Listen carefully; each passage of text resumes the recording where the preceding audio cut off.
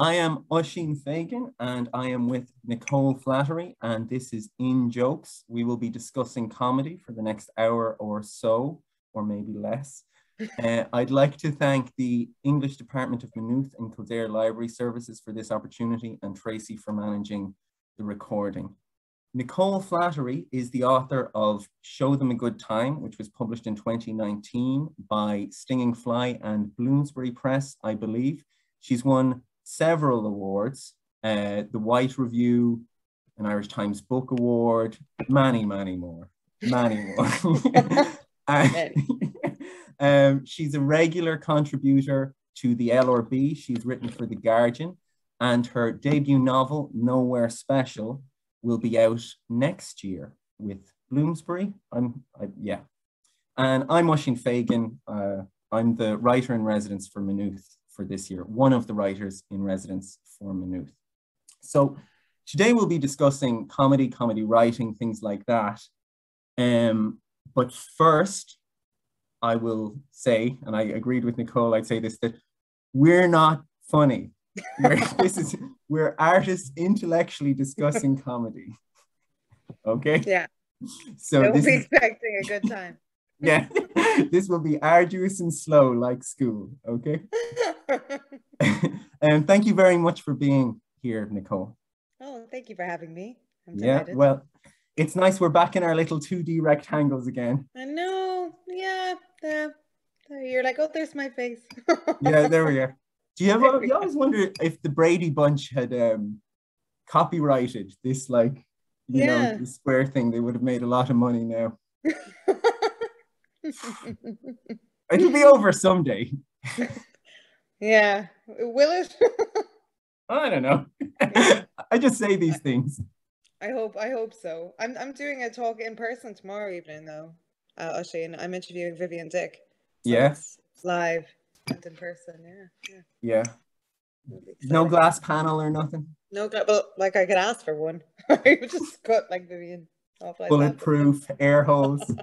No. You know what? Whenever I go to Centra, I always think of. Do you remember the Silence of the Lambs? You know the. Yes, of course. He's behind the glass and he's like, "Hello, Clarice."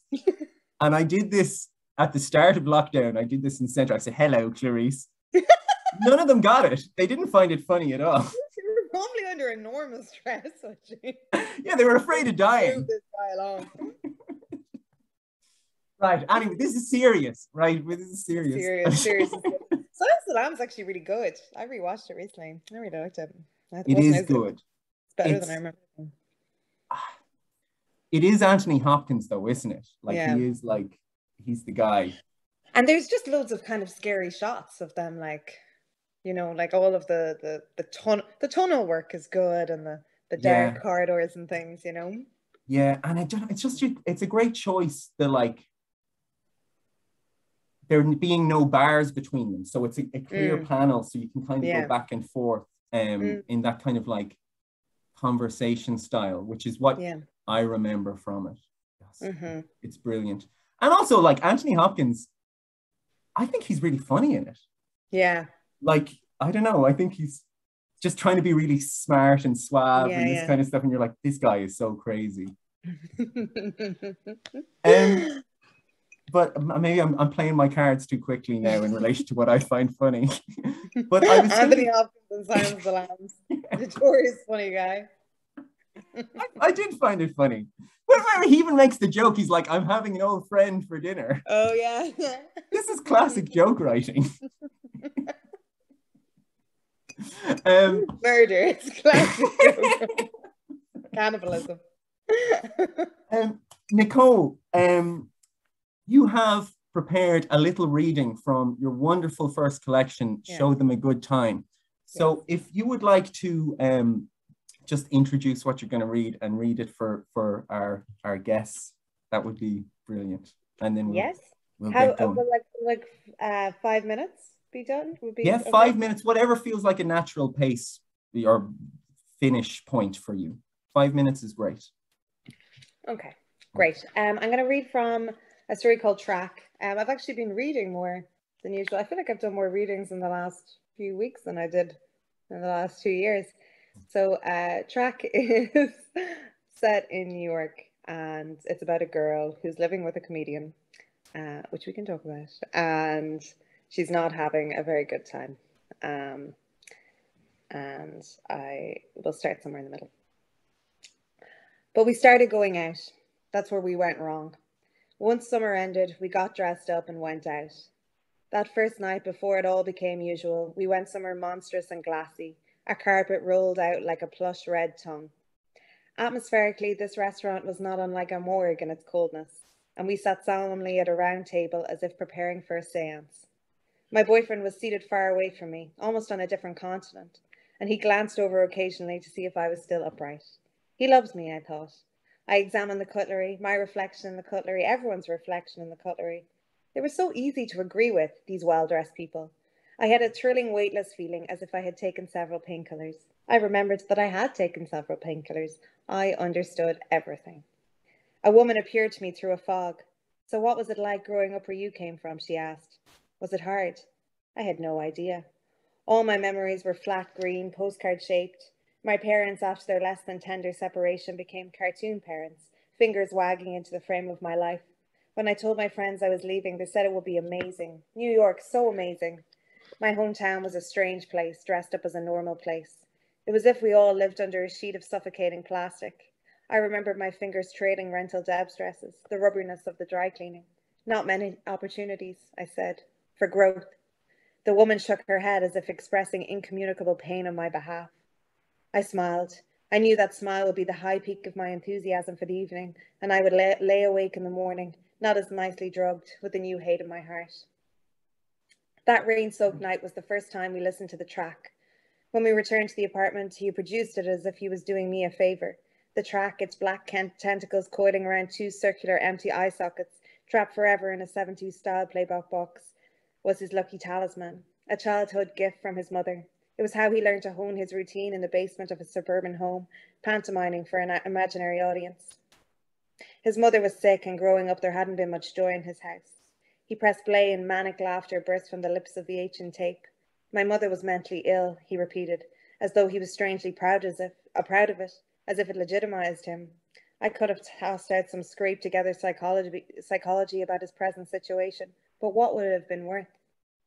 I imagined the comedian as a child, pirouetting desperately through his act, loosening an imaginary adult tie, preparing for a lifetime of being loved.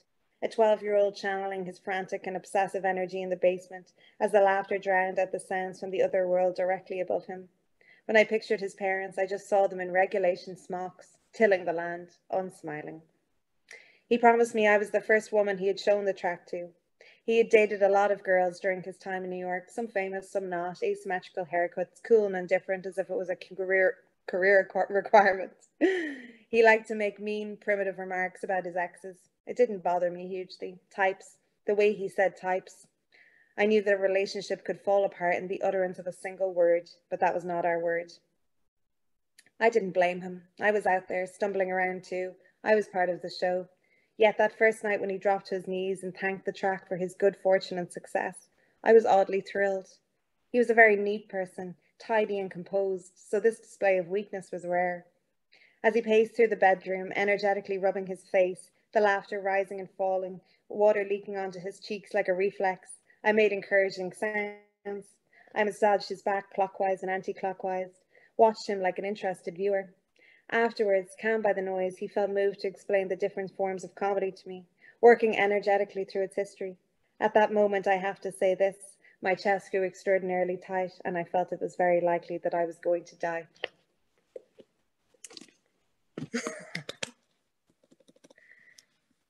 Can you hear me, Oisín? I can hear you. I was listening. Can you hear me? I was reading. Yeah, it was brilliant. Okay. I read that part in so long. Tracy, could we get on the equal screen thing? If that's possible. Maybe it'll happen, maybe it won't. I want the equality, you know?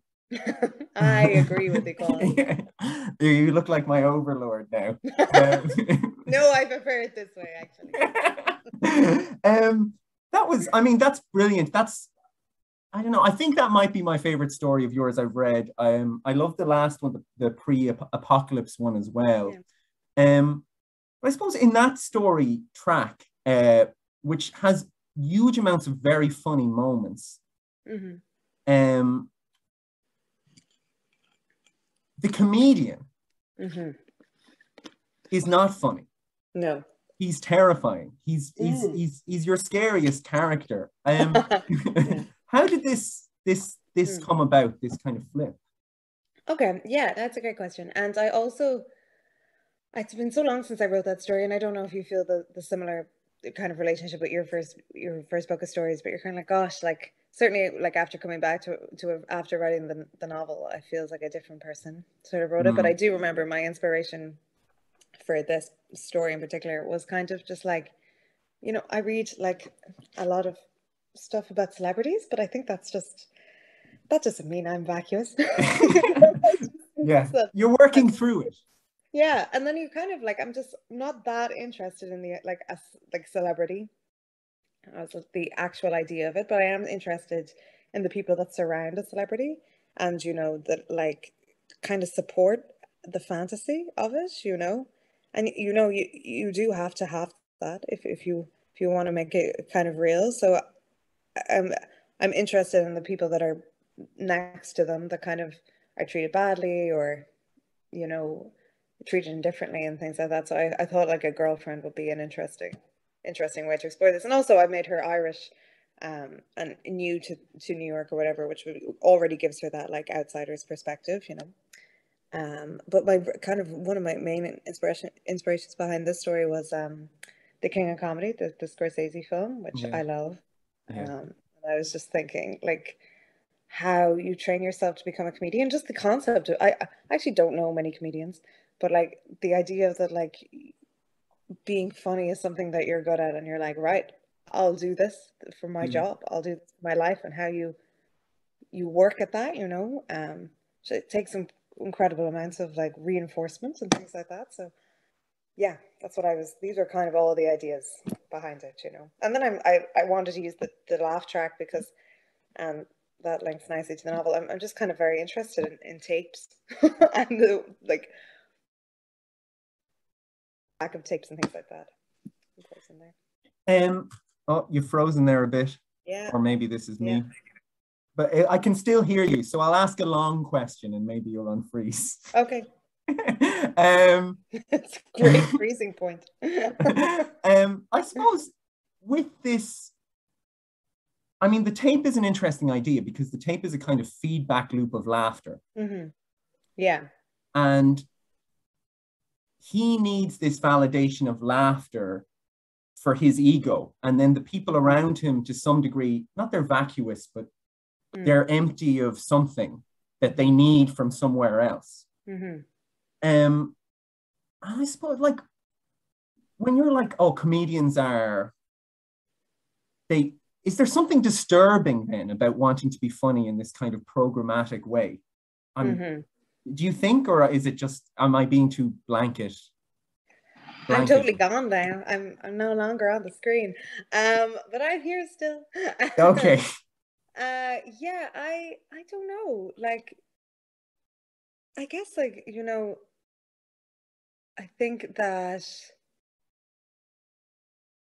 we've heard like quite a number of dark things about comedians, you know, like it seems to take like a lot of energy, and I don't know, like it's like a cliched thing, but like behind that laughter is like a dark kind of soul or whatever. But I don't know necessarily if that's true, but that was sort of one of the ideas I was thinking about. I'll stop my video and then I'll restart it maybe. Sure. Yeah, I mean, like that was like, I assume you were writing that before 2019, and there was this kind of idea of power and laughter, and then laughter being kind of like filling a lack, and then you're using other people's bodies to do it. I mean, I think we'll come back to that in a bit, but it's, I mean, I think it's very, I mean, I think you do it very well. And I think what I really liked, I mean, I liked so much about the story, but it wasn't just him. He's being enabled by everything.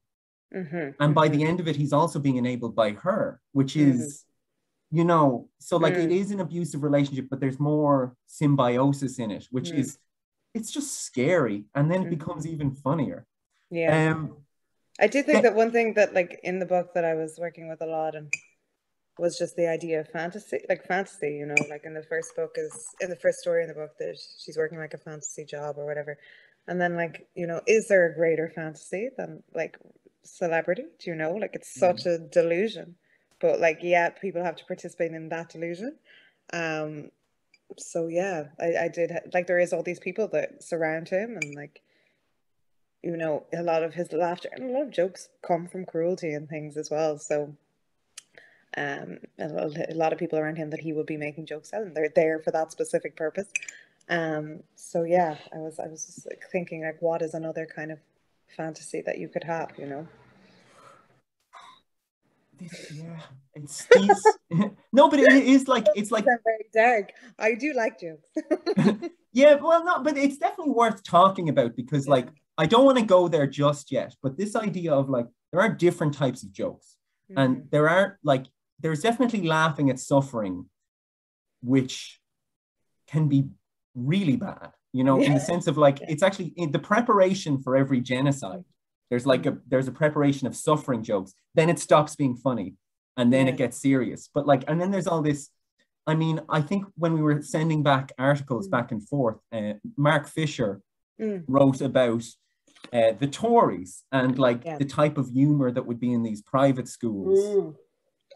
Where such a good piece. I hadn't read that before you sent it to me.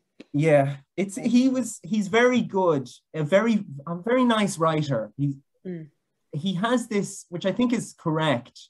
I don't agree with his conclusion, but his analysis is brilliant, which is like, there's a type of laughter which is regulation. And they've kind of like perfected this in the cruelty comedy of private schools. And you can kind of see that a bit in your character of the comedian. It is like, my position in the hierarchy relies upon a type of regulation through a mean laughter that has no...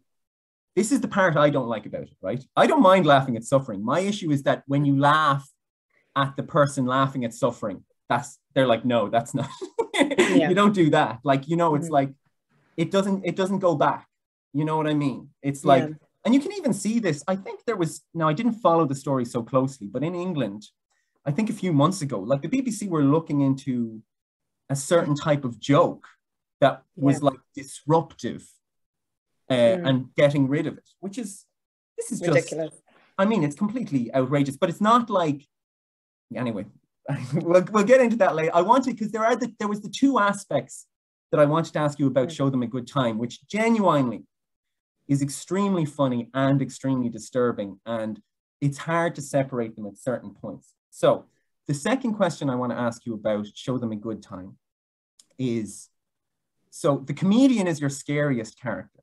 And then almost your most traditional comedic piece, in the kind of sense of like it being a marriage plot, and like, you know, two people get together and they overcome adversity and they find each other. It's called Abortion.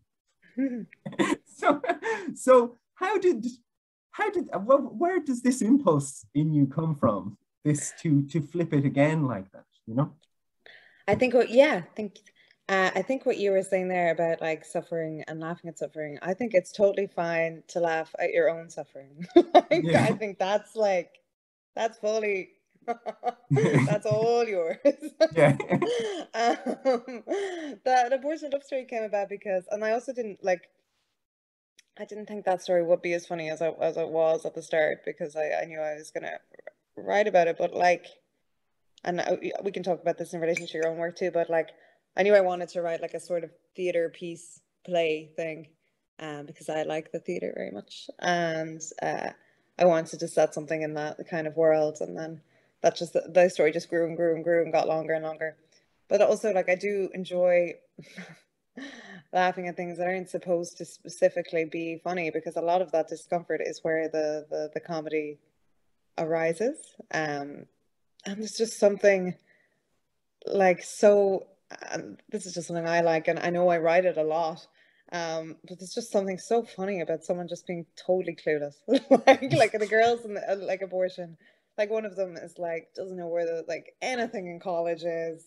Like there's just like some, about someone like just not knowing what is going on, like just being like a little bit out of step with the rest of the world, that it will always be like entertaining to me, not like in a Mr. Bean way, although Mr. Bean can be good, like, but like just in a very, even in very small ways, like yeah.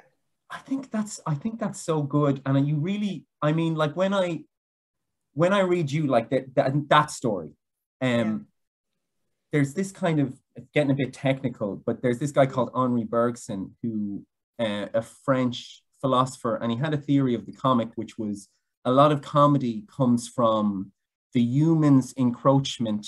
This is, sorry, I'm going to get boring, but anyway, the human's encroachment upon the mechanical, or the mechanical encroaching upon the human. So like, this is like Charlie Chaplin.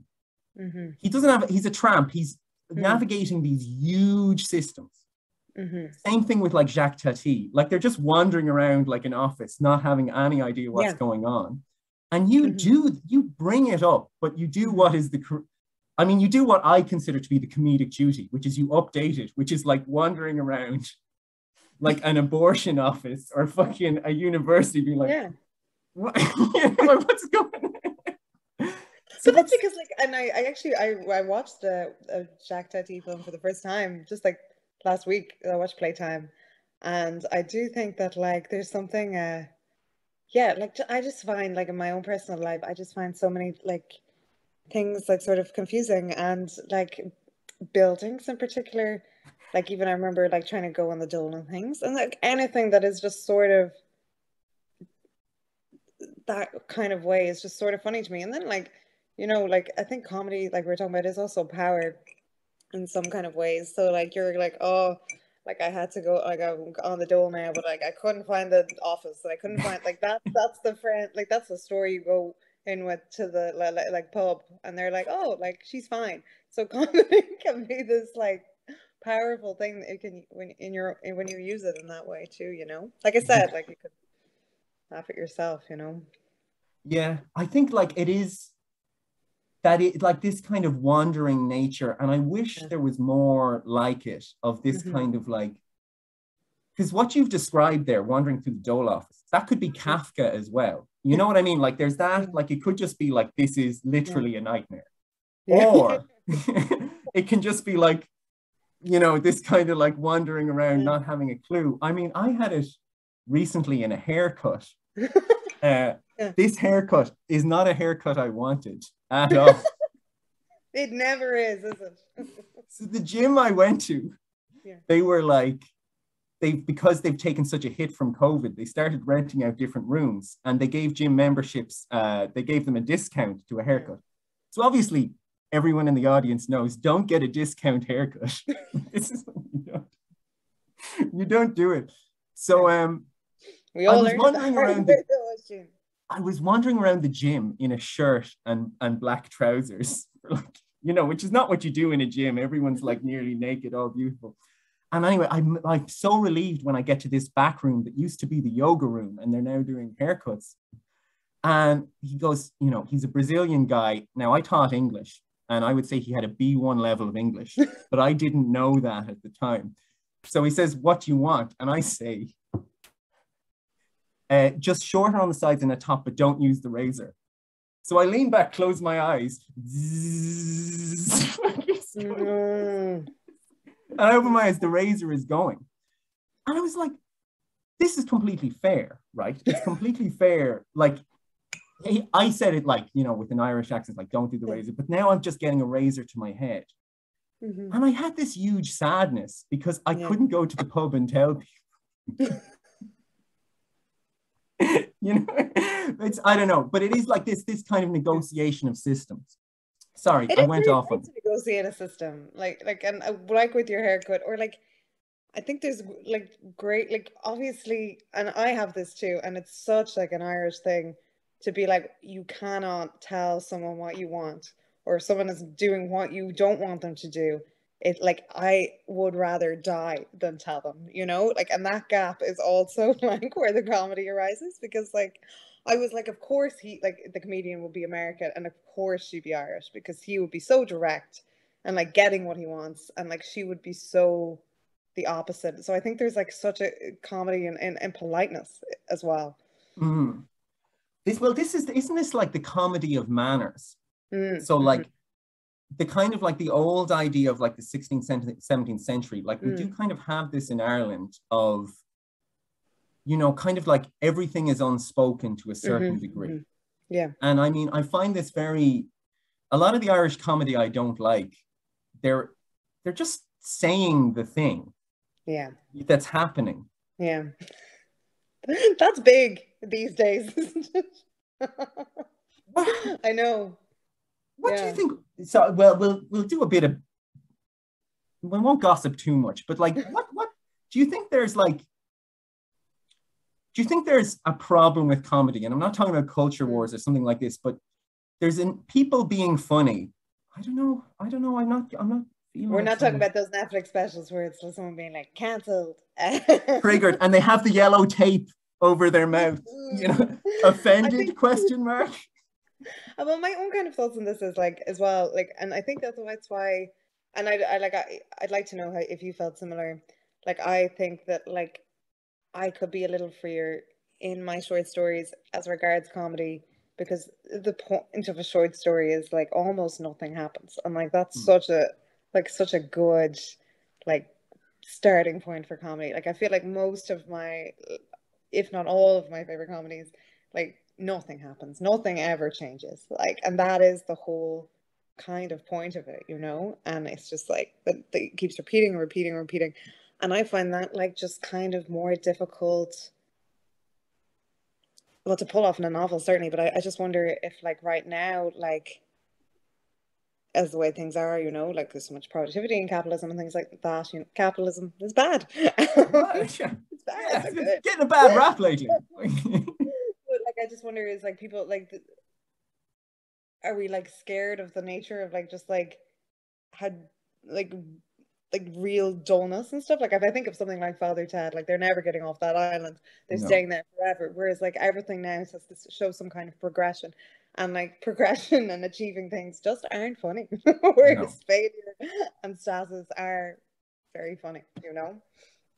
It's like, yeah, it's kind of like, isn't it, in some sense it's like they have to learn a lesson. I remember when Scrubs came out when I was a kid, and at the end he kept learning shit. I was like, what are you doing? You know, that's very true. Yeah, because I feel like, you know, culture these days feels like, and all of it, book, films, like it feels like it has to be instructive in some way, and like comedy has suffered for that reason, because it really, really should not be instructive. Like if you think of like Curb Your Enthusiasm, the guy's just a big rude idiot. Do you know what I mean? And that's like, you'll never change, you'll never learn. I have the opposite reading of that, Nicole. I feel he's the only good one. Like, I'm terrified by everyone who surrounds him. You know, this kind of set. But this idea of nothing happening, where so like there is like the sitcom, you know, and I mean, I like, you know, for me, the funniest writer of all time is Charles Dickens. Like just hands down, he's just the funniest. And he gets the notion of characters not changing. And like they have catchphrases and they keep coming back and they keep coming back. And this nothingness, I don't know, like you mentioned capitalism, you know what I mean? But are you saying there's too much production? There's not enough time? What? Yeah. Well, I definitely think that that's probably like, I don't know, like I think about, and we were talking about this over email, but I think about like my favorite comedies, which I was saying that like I would have watched with like my dad or like whoever, and you know, we both find them funny and things. Whereas I do feel like there's this like generational shift in humor. Like you go on like Twitter and everyone's like, this funny video, and you're like, what in God's name is that? Like, okay, boomer. And I feel so old. But like I just feel like that kind of, and then like once you transfer that kind of like front facing like comedy satirical videos or whatever that is to like an actual like half an hour long comedy, which they seem intent on doing, that giving these people it just never works, because it just isn't, the idea isn't strong enough, or like I said, there's this like desire for everything to be zany and stuff, and I don't think it works when someone isn't the straight man, you know.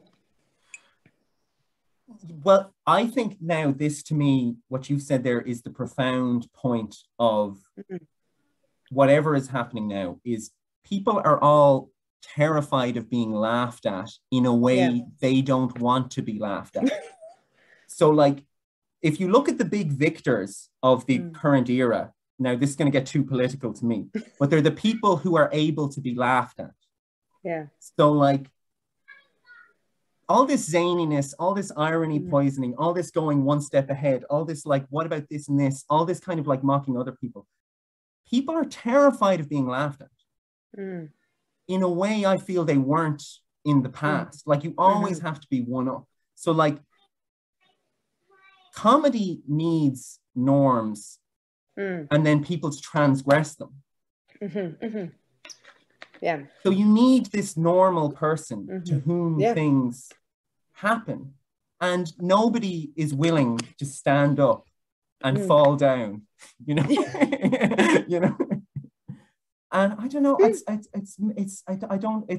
it makes me uneasy because these things, comedy, you know, you're talking about the generational shift. I see definitely from like the Restoration comedies in London, I see a direct through line in European comedies.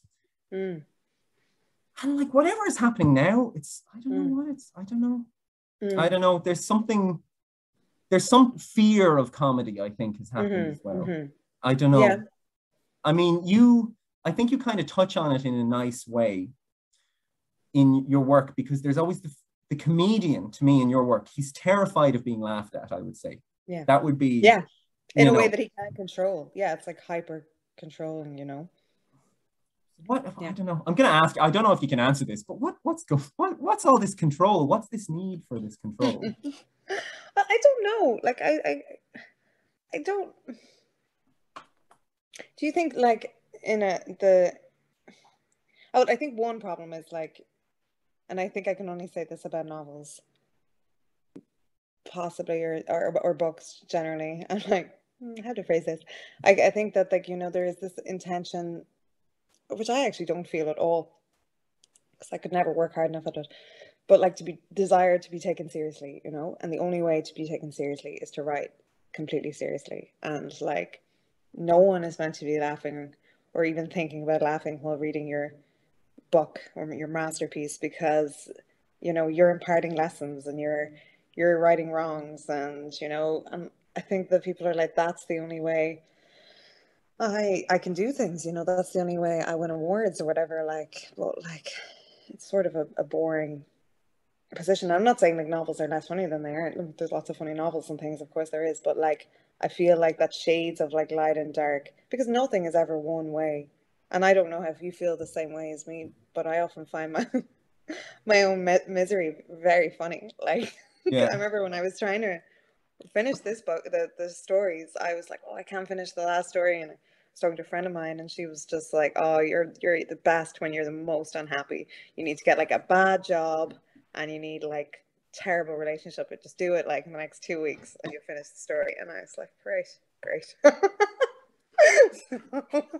We gotta find a better way. This has to.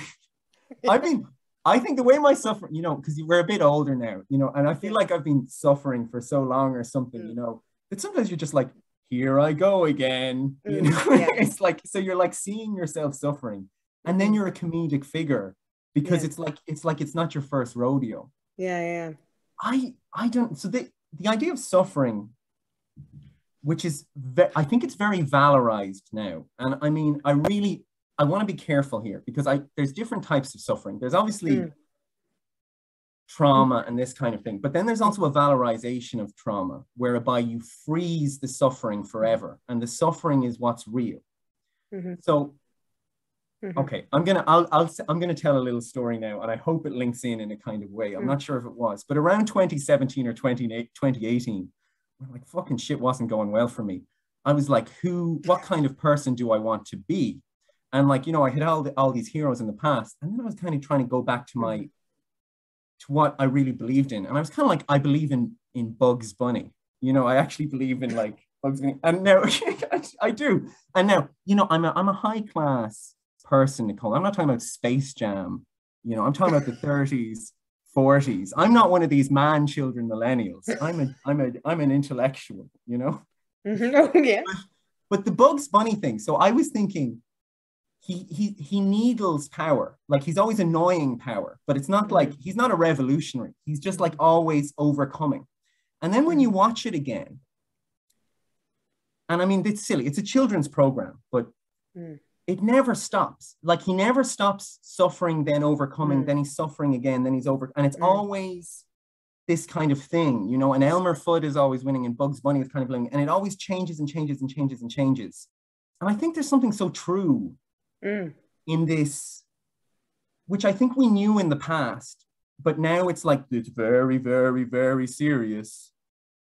And now it's, you know, and it's, but even that trajectory you're describing there, like it's the same as like The Office, like David Brown, The Office, like it's someone they have a small amount of power and they keep trying to get more power, but they'll never get, and then like, and the part you have, the impulse you have to admit is like, as a viewer, is to be like, you don't want them to. Like, you want to see them not get it. So do we, I'm challenging you here. I'm challenging you. I don't know, Nicole, it kind of sounds like you're laughing at someone else's suffering. Me? God, no, never. Sitting in my house, candles lit. I know. Suffer. Candles lit, blown out by the hurricane. Can I ask you a question, which was something that I've been thinking about, particularly in relation to my own work, is that like, do you feel freer in your short stories? Do you feel like you have more room to be funny? Do you feel like the novel form is like in a quite serious form? Like, because that is something that I kind of struggled with on that. Like, definitely my first draft, like I was like reading through it being like, oh, this is very dark, very heavy, with like no moments of levity. And now I think I've relaxed and there is more. But like, do you find that at all? Because you've done both, you know. I think I like that question. I think we kind of like, I mean, drawing a comparison between us, I think it's like we're always doing the other thing. So like if there's a tragic scene, you're like, what if this was light? And then if there's like a happy scene where a boy and a girl are together, you're like, what if this is the tragedy? You know what I mean? And these kind of things emerge. But I always have like, they're always gifts jokes. You know what I mean? Like they're like little things, they happen and you have a character and you think they're one thing and then they give you something else. And then you're like, and sometimes you're like, oh, he really shouldn't be funny here. This really isn't going to play. But then you've got to say like, where is truth coming from? You know, is truth coming from this, like, it's funny now and then it's horrific again and then it's funny again. I'm going to throw this question back to you actually, because my relationship with comedy is whenever I try to be funny, it doesn't work, as you can probably tell by, you know, from the times we've hung out. but then something kind of magical will happen. But because of the way we work, in the medium we work, we're not tweeters, you know. I have to look at this fucking joke for the next 2 years. You know what I mean? It's like, how do you sit with your jokes? Do you like, because I have these jokes and it's like they're magic. You know when you tell a funny story and it's really funny, and then the next time you tell it, it's just not funny. I have like, how do you keep this magic, especially with something like a joke in a manuscript form for so long, you know? Yeah, that's a great question. And I like what you were saying about like, you know, if you look at something and you're like the sad moment should be funny and the funny moment should be sort of sad, you know, and I really agree with that. And it was definitely something when I was like writing the book that I was thinking about, you know, like I was like, how can I write these kind of cliched situations and like just change one thing slightly? So in Abortion Love Story, she's having an affair with this older man, but I was like, what if she was just like a nightmare? Like, the worst woman on earth, and she was just torturing him.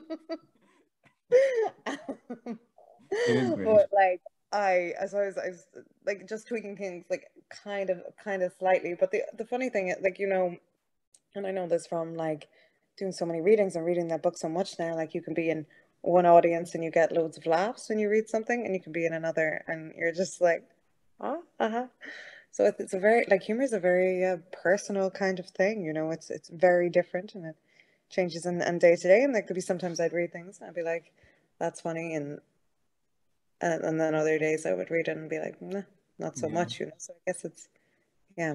Which impulse are you true to? Do you, I know it's kind of, the question of editing is actually the question of writing. And I don't know. I never go into a scene and I'm like, this should be funny, or how do I make this funny? But I think something I like now I kind of find funny, and when I'm reading and stuff, like the gap between, like, somebody wanting, like, the gap between someone's desires and like what they get. Yeah. Do you know what I mean? Yeah. And like, excess and lack. That's something I come back to a lot. Excess and lack. It's just so funny. I don't know. It's like, I don't know. There's, and always, because, you know, we're a very more society, you know, everything must be more. Even when we have less, it's like a more thing. And I mean, this will never stop being funny. You know, this kind of thing. Like the thing of like someone being clueless in institutions that are too large or too big for them. People wanting more and not getting it. You know, Bugs Bunny and his carrots, you know, it's like bringing it back to... Can I ask you a question, which is comedy important to you in your reading? Like, would you be frustrated with a book if you felt it wasn't funny, or it didn't have something, humor about it, or does it not bother you? Well, I've totally given up on contemporary literature to be funny. Not like, no, not in a broader sense, is like the only humor that's acceptable is so narrow, whereby it's the like, I'm getting ahead of what you think of me. And that's the one joke you never have. Like, I remember there's even a bit in, I think it was like when I was rereading your stuff for this interview, like you have a bit where like someone falls over something. And I was like, I haven't read anyone falling over in years. In years, it hasn't happened. I don't know. I'd be a bit like you. It's like you go to the movies for the humor. But what I will say is, as a writer, it is impossible for me to maintain a serious tone beyond 5,000, 10,000 words. I can't, this is my life. I'm here every day. I can't. I can't do it, you know? So in that kind of sense, as long as I'm producing it, I'm happy. I genuinely don't expect it from anyone anymore. And that's just like what it is now, you know? I think that when I first started kind of like reading, like, seriously, you know, I didn't really know what I was reading for, and I liked whatever I was told to like. And then only when I read writers like, you know, Kevin Barry or Colin or whoever, and I found like American writers like Larry Moore or Deborah Eisenberg, I realized like what I had been missing. So I think that I never kind of went looking for it, but when I found it, I was like, oh no, they're right. You know, like what they're doing is like correct. Like this is the tone I've been missing, you know. It's kind of magical in Ireland to have that, which is, especially in the short story, there's the kind of voice literature. And I know you're a big fan of This Country. And I'd be a huge fan of Hardy Books. And then there's this kind of Trailer Park Boys. And there is definitely this kind of comedy, which is very character-based and very kind of, not improv, but it's more like the people reacting within their own character to everything. And we have it in Ireland still. I hope it lasts, but you've got to be very careful, you know, because it's not easy, because like when people play up the Irishness, oh, it falls so flat. I know, you know? And it can be very bad, but there's a certain subtle comedy to the short story. I actually was doing a reading. I was doing a reading with Bugs Bunny the Wabbit. With bugs, yeah. God, it'd be great. I was like, you keep wanting things and you can't get them. But no, I did a reading with Wendy Erskine, and she was reading from one of her stories, which is like set in a cafe, and it's about like, once again, that one, like, this cafe is set up, people are going into it expecting to like have like a bun and a like a nice coffee, and like that's the other thing, people are so like touchy about like how they spend their money and things. Like if you're going into like a specific, like a nice restaurant or like a nice cafe, you want to have like a good time, and that righteous anger is just like sometimes like just so hilarious to watch. But anyway, some character sees like people work there having sex in the toilet, and I was like, that is such a good setup for a story. Like that's such a comedy setup. It's great, you know. Yeah. That kind of thing still, like situational comedy, still makes me like laugh so much. Yeah. What were your favorite comedies you watched growing up, Oisín?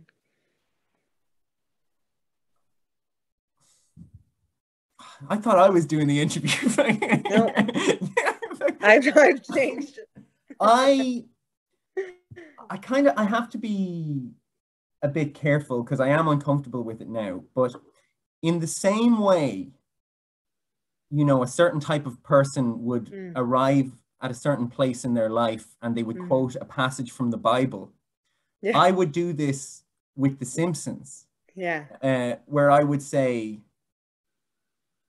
I don't know, I would like, something would happen to me in my life and I would be like, this is like when Bart gets a girlfriend. Yeah. Now, this is like, and it was this kind of thing you were saying of comfort and stasis. Yeah. So I have had this, The Simpsons was always my comfort. Now I've become a bit more uncomfortable with that, I don't know, recently. But then what I've also loved is I've also loved the madness, the absolute, just kind of like insanity. And like, I mean, the Marx Brothers had it, South Park had it for me, where you're just like, where did, you know, what is this, you know, coming from? But I don't know, I like it all. You know, I really do like it all. Like I've been watching a lot of films from the 1940s where it's all about like, you know, one guy is mixed up with another guy and they go out with the wrong women and they kind of do this. And I love it all. And sometimes I think some of the things when we're laughing at them, I think something so profound is going on that I can't explain. Like, sometimes I just think like, you know, a French person trying to speak English or an English person trying to speak French. Like, I wonder when this will stop being funny. Like, in what generation will it stop? You know what I mean? And then like, I suppose going back to an earlier point with you, with my little brother, when he was a baby, I would take a teddy bear and I would smash it. And I'd go, ah! And he would lose his shit laughing, right? He was like, before language, before anything, he would just laugh. And then I would do it with my sister before she had any language. And she just didn't find it funny. She's just like, yeah, no, not for me. She was like 6 months old. So even this stuff, even the comedy I don't find funny now, or that doesn't make me laugh, I still admire it more than I admire a lot of other stuff, you know?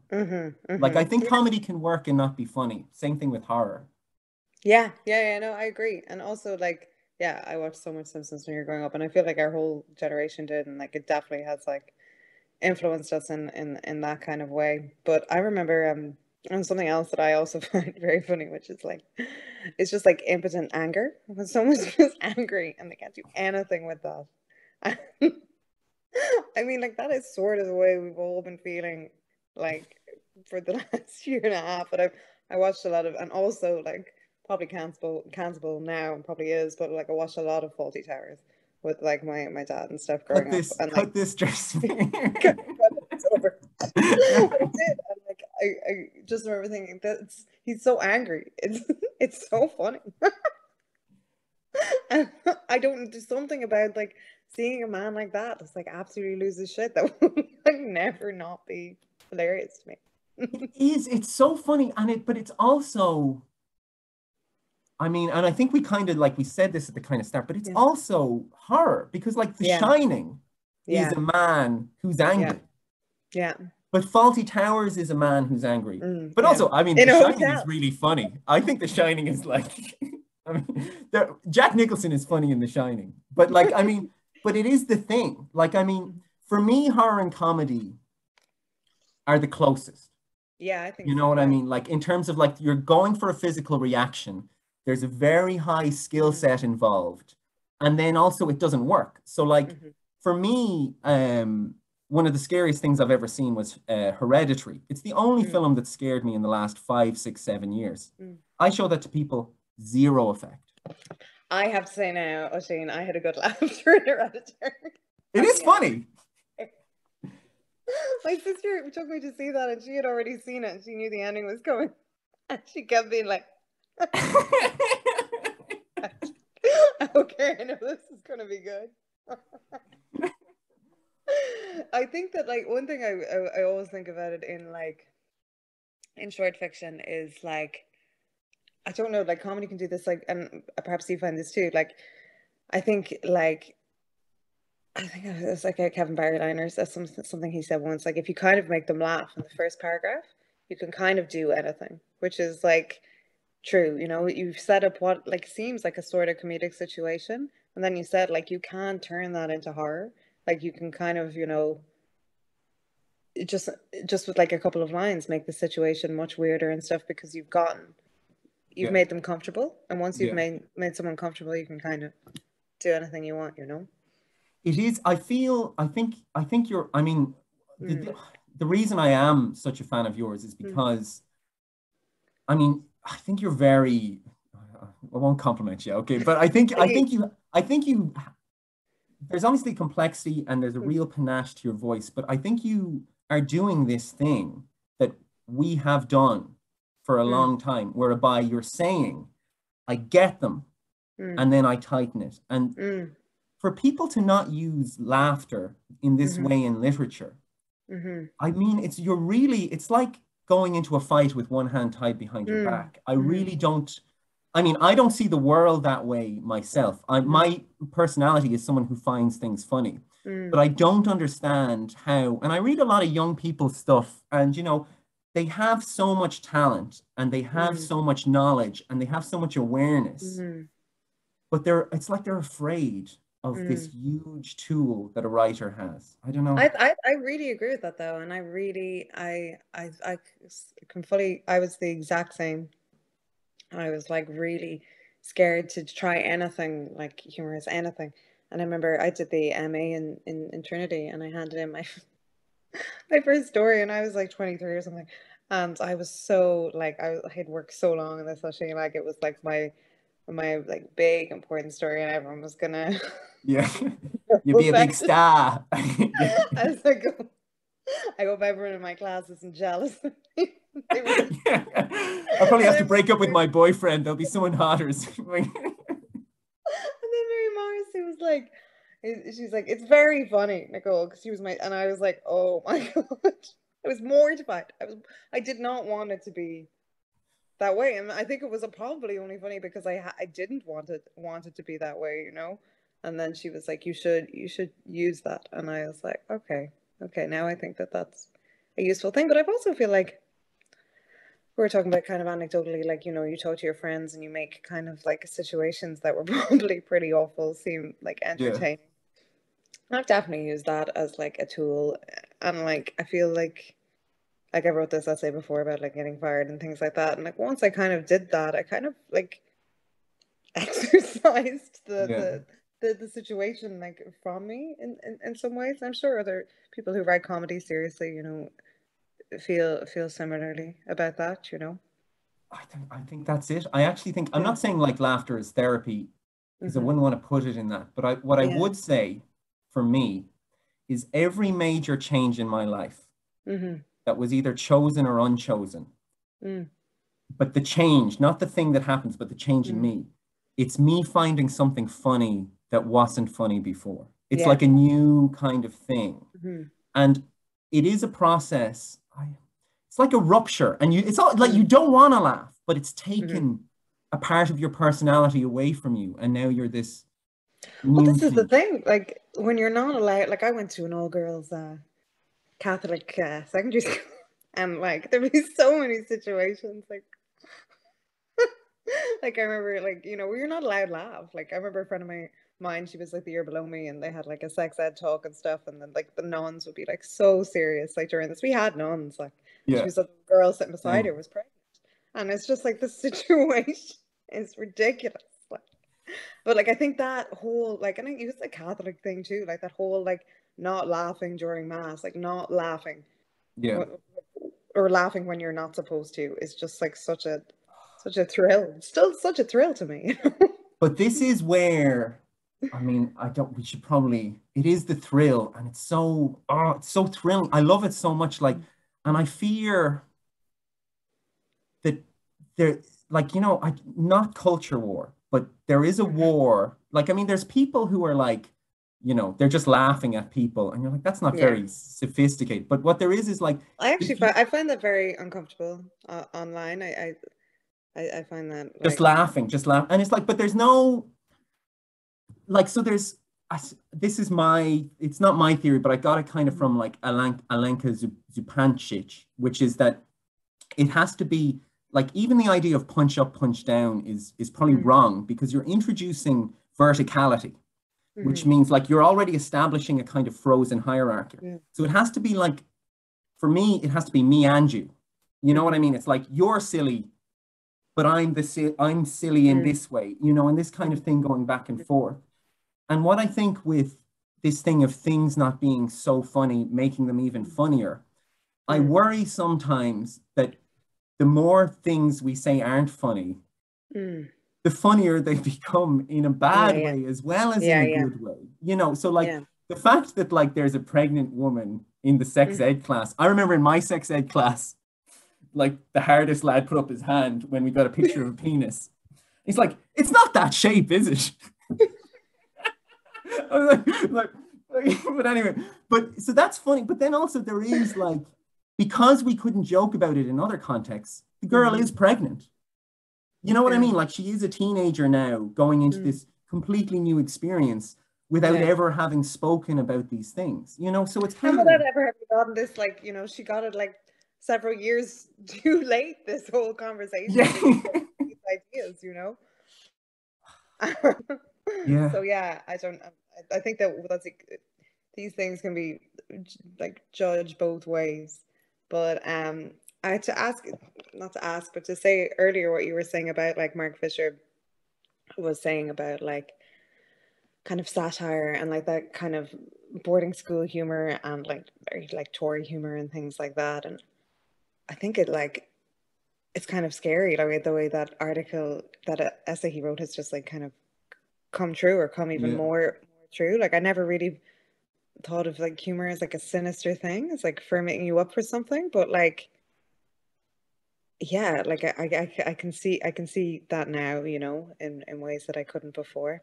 Well, I think it does. I mean, I think about this a lot because I find Boris Johnson and Donald Trump to be funny. Like, I think they position themselves as comedians, like, and they're kind of going into that thing is like, I think the victor is the one who is laughed at. So they are buffoons, like they're total clowns. Yeah. And they're willing to be, like, they're not like... They're bulletproof. You can keep laughing and that's it. Like, it's that you keep laughing and it doesn't touch them. We're all terrified of being laughed at, putting a foot wrong. And they know that there is a huge amount of unsayable material. And then they're like, what? Look, I just said it. And everyone laughs. Because laughter is always to some degree... No, not all laughter. There is the laughter of like just pre-genocide laughter, which is, haha, they're different. Haha, they're so stupid. But laughter is also like, there's this repressed thing that you're dealing with information in a new way. And they know this. And they're saying all the conversations we're not having. And they're saying the things I don't know. I don't know. It's like kind of like that guy in the pub that, like, you know, like once you establish the rules very early, you can get away with so much, you know? You're just like, because that's the person you are. Like, I feel like I've experienced that so much in my life. Someone being like, oh, that's just like them. And, haha, they're funny because they say these things. And I think that's just that, but like on an interglobal kind of scale, you know? But we must be voting for them. Yeah. We must. But what do you think the appeal of that is then? Like, don't know. I won't get into that. We won't get into that. But definitely, I do think it's definitely humor is now the thing. So there is like comedians are now frequently saying things aren't funny, that it's not okay to laugh at things. And then these big kind of middle-aged men with different ideas are saying, actually, this is really funny. And people must be agreeing. They have to be. This is the only way these changes in the life. I mean, the idea that someone like Boris Johnson is the prime minister, that's funny. Like 5 years ago, you would have been like, what? This is insane. Like, this is totally new. Well, it's not. I mean, Berlusconi, I remember Berlusconi. Now, not George Bush. He said silly things. You remember he used to say things like, it's time for Earth to enter the solar system. He would say things like this. But one thing one thing you can also say that, like, you know, like comedy certainly like enabled like Trump and like Johnson, you know, like, you know, Trump was on SNL. Jesus, that show's not funny. That's something that I think of when I'm like, oh God. Like, I think that's the other thing that like, how to like, I think that a lot of comedy now is just like sketches about stuff that happened last week, but with like a slightly higher pitched tone. Yeah, faster. It's like it can't keep pace with the absurdity of everyday life, so it just adds in like people screaming or something. Like that kind of comedy is just like it's not for me at all. It's I mean, this is the analysis I have of it, is it's just a river of shit. Like, it's just an endless river of shit. It never stops. It never stops advertising to you. It never stops reflecting on the thing 5 seconds ago. If you miss a week, you may as well be, you know, a child, you know. It just never stops. And then these people can ride that wave.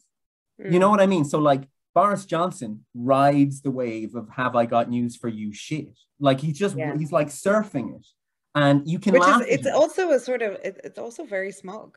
Do you know? Like that is like that like kind of smug humor, which is just so off-putting as well. You know. On a lighter note. We'll have to finish up soon, poor. But go on. Go on. Interview me. Ask me another question, Nicole. We'll go to questions. If you have any questions, put them in the chat bar, and we'll get to them. We'll go through all your fan mail. Do you find funny? What writers do you find funny? Like what books would you have read in the last while, and you're like, I'm okay boomer, but I read Charles Dickens with such pleasure. Like I can't express, and I read the same scenes again and again and again. I think they're so wonderful. Like, but this is what I like. So there's lots of good comedy, I think, from Ireland, you know, but like it might not make me laugh, but it's good. But the ones who like really make me laugh, the last one who really made me laugh was a guy called Charles Portis. Oh, I don't know. Have you heard of it? Well, he wrote, I mean, his big one would be True Grit, which was a Coen Brothers film. Yes. No, I have heard of him. Yeah. But that's an incredible book. But all his other books are just like, I think you'd love them. They're like these oddball characters going on journeys through America. So like I read one of his books called Norwood, and like in the first 10 pages, this guy, he's never been to a town before, and he sees a guy dressed up as a peanut advertising peanuts. And he just goes over and he's talking to the guy, and he's like, "How much do they pay you?" And he's like, "Oh, this much." And he's like, "Do you get any free peanuts?" And he's like, "Look, man, I just walk up and down with the sign." And he's like, "Would you not talk to me?" He's like chasing the peanut down the street. Okay, I would enjoy that. What about you? What do you like? Who's the ones for you? Who's the ones for me? So like I said, like I think Kevin and Barry and Colin are very funny. I always found Laurie Moore very funny. Deborah Eisenberg is the one that I only read recently that I was like, she's great. Nathaniel West. Have you read any? I think I was telling you to read him before. Not the Scarlet Letter guy. Who am I thinking of? No. Is it Nathaniel West or? No, you're probably right. I probably don't know. Let me think. I think it's him anyway. And yeah, I'm trying to think of some more. How do those how do Laurie Moore and Eisenberg, how do they differ from our local heroes, Kevin and Colin? Like, is there a different type of comedy happening there? I think something like Deborah Eisenberg is just very funny in that, like, her exchanges, like the actual, like the dialogue back and forth, like she's got a great story about a kind of youngish girl that goes out, has a boyfriend, he's a drug dealer, and they meet an actor and they go back to the hotel room, and just the kind of like they're all high in the hotel room and they're just kind of like talking back and forth, and just like I think she has a theater background, so like the pacing is just like great, you know, like so much of like so much comedy is in the pacing, so much of it is in the actual dialogue, you know.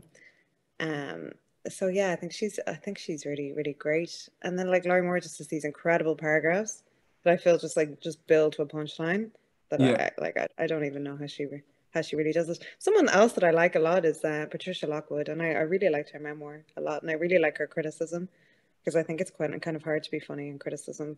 Something that people go to and expect it to be very dry in a certain way. So I think when someone pulls off something different, you're very, very impressed in that, you know. Yeah, I also find Gwendolyn Riley very funny. People be like, "Oh, it's her. so bleak, you know, it's always raining and people are miserable and they're all dying, whatever." And I'm like, "It's so funny." I love it already. It sounds fantastic. Yeah. Well, I think there's some. I think there are some good recommendations. Yeah, I don't know. I feel like we could keep talking, but some other time. I was thinking, I would love, I mean, for Maynooth, if I could just like keep inviting Ian and you back. Just every week, it's me and Ian. Hey. Yeah, we could just have a guys podcast, you and me, Nicole. Do you find any podcasts funny? Yes, I do, very much. But I have a major issue with podcasts, which is that I feel like all the talent of our generation is being squandered on this nonsense. On podcasts. Yeah, I really think like they're the ones I like, and I'm not going to say their names actually. Like, you think Faulty Towers is bad, but I really think with the more talented they are, the more I'm like, if this was any other generation, you would have been forced to sculpt a great hour or a great series, and it's just even be like a stand-up comic. Do you know? They probably would have had to just do that. I know what you mean. Yeah. But this is, for me, like, this is fun, right? Talking to you is fun. But like, I spend years on a few pages. You know what I mean? And I think that's where, for me, this is how I need to live my life. But it's also so therefore I respect it in others. And I just find the podcasts, they're simply too long. You know what I mean? There's many of them as well. Like, there's so many of them. The river of shit, Nicole. It just keeps going and going and going and going. And this is the comedy now. It's like, even the funny ones, the reason I'm finding them funny is because they're making the jokes you're making. Is like, I don't know what's going on. You know, something like this. Did you see the news? Yeah. What's up with those guys? Yeah. Jeez, that USA is crazy. Anyway, I'm loving this too much, but I'm gonna read through the comments, and if there's any questions. I think we've been so into ourselves, but I think it's good. Okay, so welcome to In Jokes. Smiley face. No, these are direct. Sorry. Neve to everyone. R.I.P. Mark Fisher. R.I.P. Sophie Clark says I can. Neve says internet is professionalized, used to further writers' careers, not as space for this type of discourse. Ooh. I think that's true, Neve. For me, I like using the internet to further my career. Do you think it furthers your career? No, it's hampered me. But I don't know, Neve, maybe I'll talk about this with you sometime later, but I don't know if I really even believe in discourse anymore. I don't know if it exists. Like in the same way people don't believe in Santa or God. I don't know if discourse exists. Whoa, you don't believe in Santa? I thought we established that. Wait, which one's the good one? Has the internet helped your career, Neve? It's not Neve, Nicole. I'm Nicole. Nicole, yeah, Neve asked. Has the internet helped my career? Or has it ushered discourse for you? No, I don't think it's actually helped my career in any way. And I left Twitter and things for a long time. I think I left from like the end of the start of the second lockdown last year to like summer this year. And I think we were talking about it before, because it was just too loud. And like that is my issue with it. Like I was like, particularly with everything that was happening, I was like, it's too loud on there. And like every time I went on, I'd be like my internal thought process was like, shut up. Yeah. Like I'm not like, not in a nasty way. Like obviously I was very aware of everyone's like suffering and like difficulties and things, but like it was just overwhelming for me, and like trying to create something in that was just not useful. So in many ways, I don't think I ever got you're similar to me, like we both kind of had stories published. I never got my start in writing through the internet. I know many people have, and it has been like wonderful for them, but I didn't. And I can't imagine what it would be like if I did. Then again, maybe it has. I don't really know. I don't know. This is kind of another conversation, but I feel like, I'm talking to younger people and they write in a different way. And some of them are like, oh, I like publishing my stuff and then getting feedback from the online space so I can change it. Yes, and this to me is like, this is the opposite of what being a writer is to me, but maybe I have like this old romantic idea. I don't know. And also I would say like you mentioned this with Hardy Books and This Country when you were talking, boredom and is where creation happens from. Absolutely. Creation doesn't happen from being plugged in. No, I think that like that is something so fundamental we've kind of lost in some respects. And I mean that myself too. Like I go on Twitter, I use Instagram and stuff, and I just like, me and my sister were talking about this recently enough. Like we grew up in like a very small town where like the default state was boredom. Like if you were not bored, like like you had to find stuff to amuse you all the time. And I think that like you had to talk to people or like read books and things. And I don't know, I think that's where like my impulse for writing even comes from.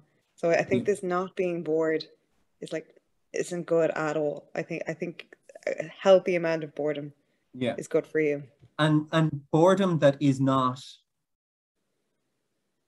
being plugged in, like I don't know, it's when I think of like, I went to Kilcock School, Skuldara, very, very ordinary school, like, a great school, but like very normal, like, 20% of people would, do the LCA, 35% of people would go to college, something like this, From that school, 3 writers have come there. There's been me, Louise Nealon, and a guy going to be published by New Island next year, Declan. Yeah, that's so good. This is madness, and I wonder, this is like, I don't know. Anyway, we'll go on to the next question. But I think so much of good comedy, like we were saying with Hardy Books and things, like I think, like I still remember watching the early YouTube Hardy Books clips, like when like my friends on my J1 when I was like 19, and we were all crowded around like the one computer someone had brought with them, and like someone we knew from home had sent them to us, and they were just so perfect.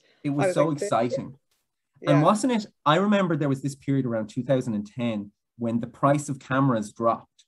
And my friend did a master's on, he said, now film comedy, it's going to explode because now everyone can afford to do it. It was never that, it was never the price that was stopping the comedy. I think it was the time, the hanging around in they had to hang around in Mayo, poor lads. But but it worked. Let's go on to the next question. Poor Tracy. Sorry, go on. I also was just thinking there because of Hardy Books, and I was thinking about it in relation to the talk I'm doing tomorrow evening as well, because Vivian Dick made a lot of films in the 80s and stuff, and we can't deny that like so much good comedy just comes from hanging around with your friends. Like the funniest, like just doing nothing and like being with your friends that find you funny and you find them funny. Like I just feel like, and that's probably where so much comedy has come from. And like the fact that we're now living in circumstances that makes that less and less likely, you have to have 2 jobs to pay rent. You have to do like, you're not seeing your friends because they all live down the middle of nowhere. Like, like that is something that is stopping a lot of good comedy, I think, or a lot of good creative work generally. I mean, like with me and you, I think like the thing of being a writer is you're so on your own, you know, which is a bit different from theater. But this kind of, when you think of like, I've been watching the Beatles documentary and it is the same thing. It's like the four lads, you know, and it's like this endlessness to like fiddling, you know, and constantly trying to make each other laugh. Like those guys could have made the best sitcom. You know what I mean? Like they definitely had it, you know. Okay, new questions. Boris and Trump, says Sophie Clark, use buffoonery as a magic cloak and a redirection tool that exempts them from responsibilities for their actions. I think that's just true. Yeah. We're in agreement, Nicole? Yes. Agreement. Niamh, I think she's joking. George W. Bush is bad communicator, but actually pretty erudite. You know what? I mean, he went to Harvard. He managed to get off a cocaine rap. So, I mean, he must be pretty smart. Maria O'Brien. Yes, it's the same mentally as It's Only Banter, but with a more sophisticated application. I assume this was the guy in the pub. Yeah. I think that's... Oh, here we got one. Oh, Colin Walsh says, Phoebe Waller-Bridge has said comedy is a great way to catch people off guard with darker story material, get people's defenses down with a laugh, then stick the knife in while they're laughing. Yeah, I would agree.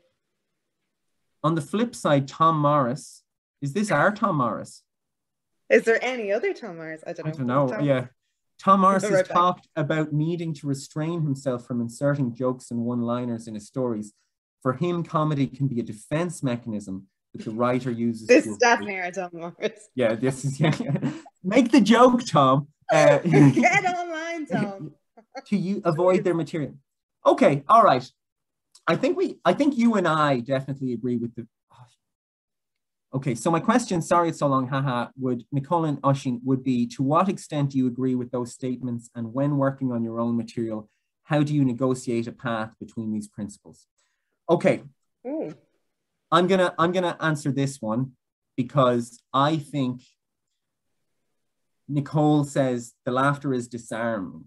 So for me, the laughter has to be a gift that comes it has to be unexpected, but it also comes from the story.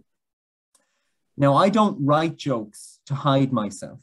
I write jokes to expose myself in a way that's palatable, or a way that shows that I am not who I think I am. Maybe, you know, I think something quite profound is going on with the joke. But this kind of nervous laughter and one-liner thing, where like I don't do it. I don't have it in me. I'm happy to be a joke, a ridiculous person, and for my stories to be like that. So comedy is a defense mechanism. I have nothing to defend anymore, you know. So I really don't do that. I think that's much more kind of like in your personal life, you know. Like I don't think I use it in my stories because I think it's through the redrafting, I hope, like a certain like vulnerability will arise. But like I think in real life, if I certainly didn't like want real life, if I didn't want to talk about something, I would be like, I'd tell the most horrific story and then be like,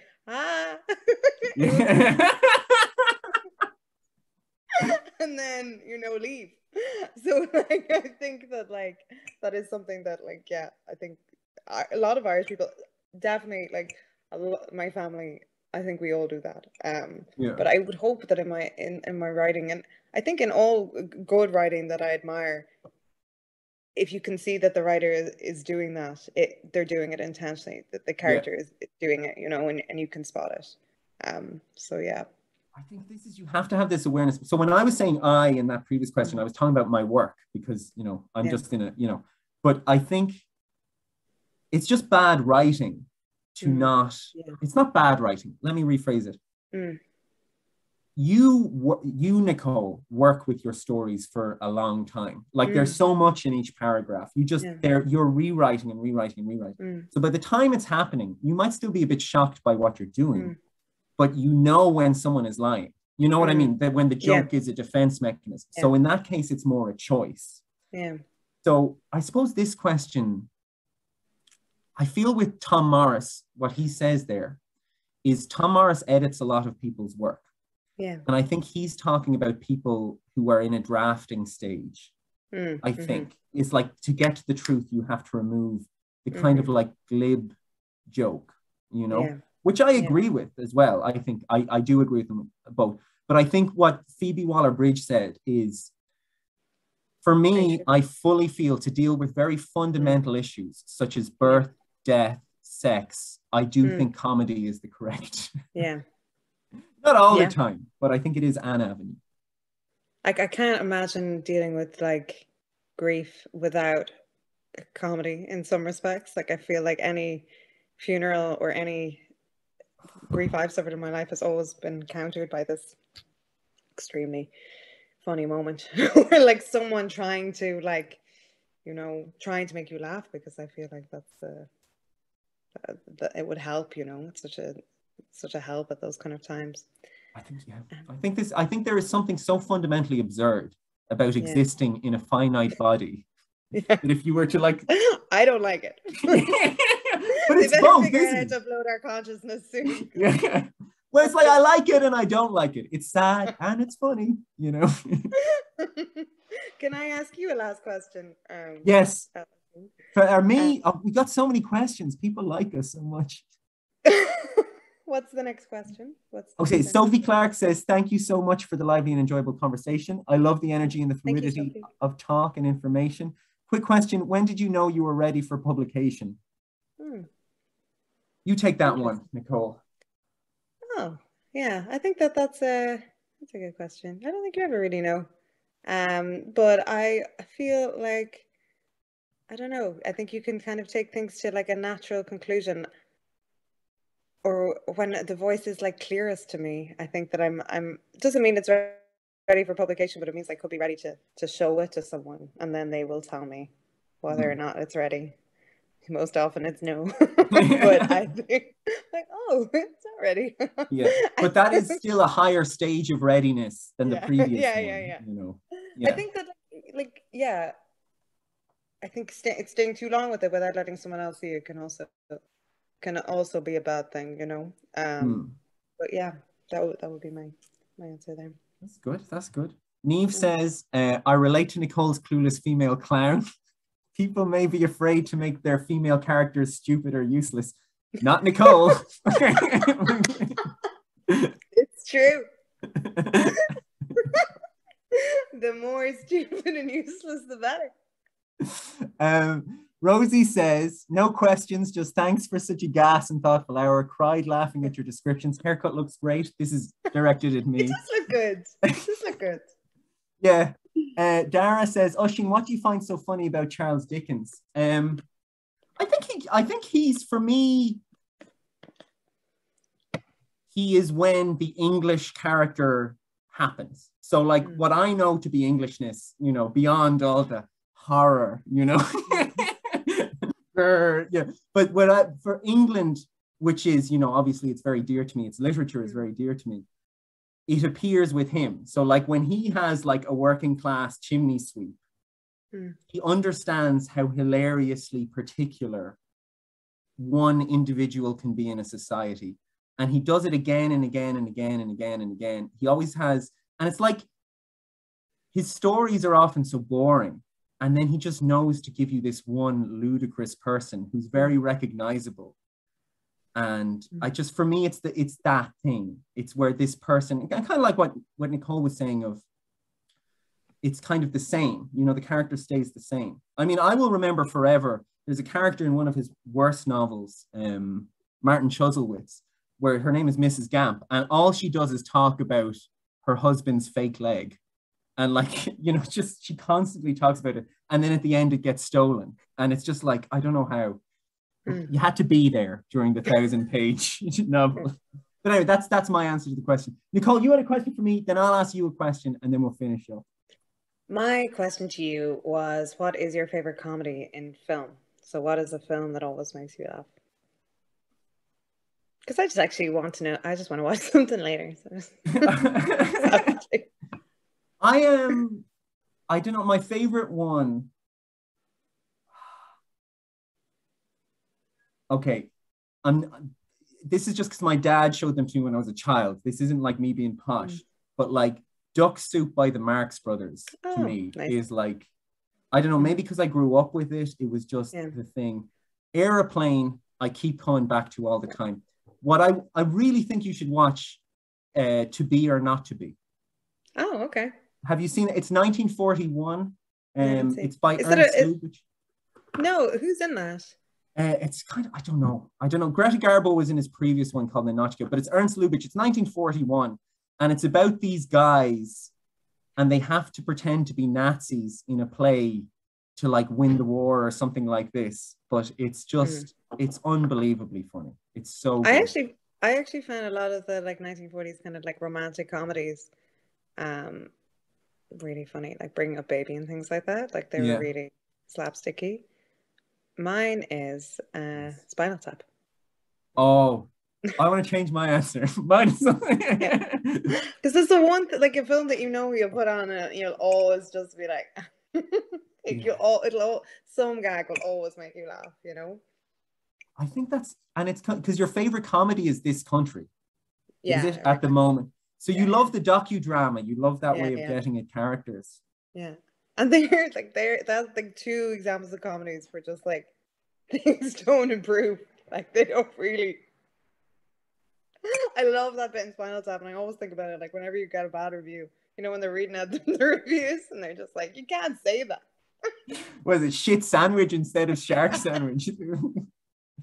Can't say that. So good. Spinal Tap. Do you have a last question for me? Yes. So your first book was very, I'm not going to say personal because that actually does you a disservice, but it's very, you chose the content.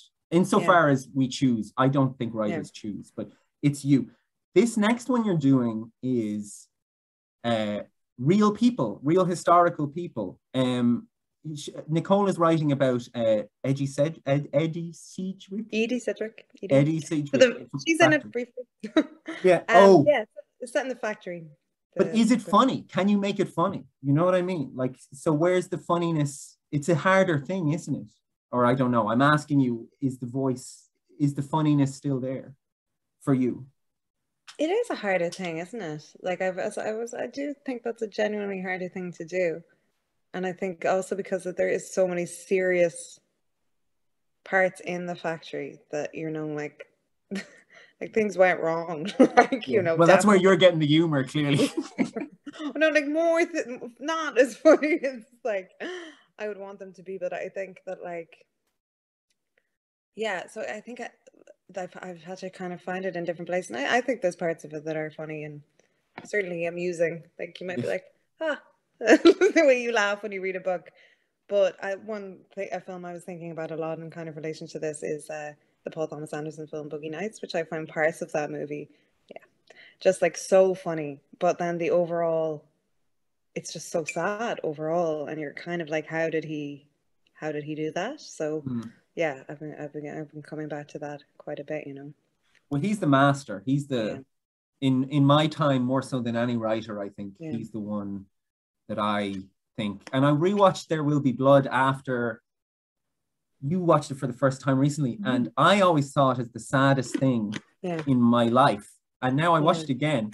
Comedy front to back. Like he's completely the most ludicrous person. Like he's so grotesque. And then there's still that sadness there. So I think you've answered my question there, Nicole. I think I'm looking forward to this Nowhere special. When's it out? Nothing special. When's it out? It's not Nothing Special, is it? Yeah. I think your biography on one of the things says Nowhere Special. Well, now they'll just have to change it. I actually quite like Nowhere Special too. So hopefully maybe end of next year, early the following year, hopefully. Yeah, fingers crossed. So it's another year. Yeah. Fuck. That's so slow, isn't it, our lives? Jesus, like, you wouldn't believe it, you know? Like, anyway, that's probably my fault. Well, that's another thing. But Nothing Special, get it next Christmas. Get it soon-ish, we hope. Get it next Christmas. Thank you so much, Nicole, for doing this with me. I had a lot of fun.